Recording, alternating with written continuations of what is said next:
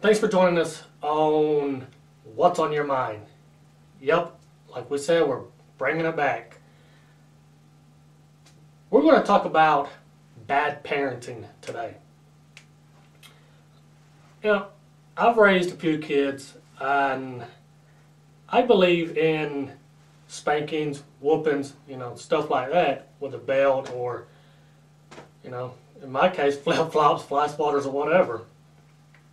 And I've been called a bad parent and all that kind of stuff for that.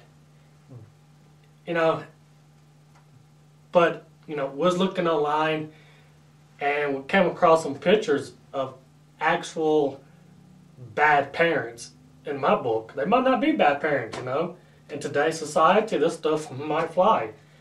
But the first one we came across was this one. If you can see right here, is it looks like a little baby smoking a joint. Must be in Colorado, right?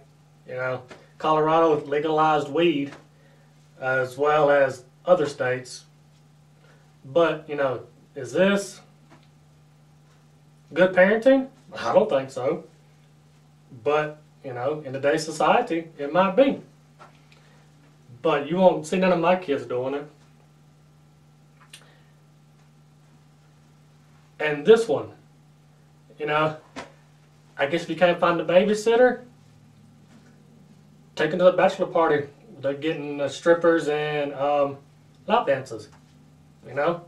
Whatever floats their boat. But I think I'll try harder next time to find a babysitter. And this one, seriously, if you're going to take a picture of your butt, make sure you don't have your baby, stuffed in front of you.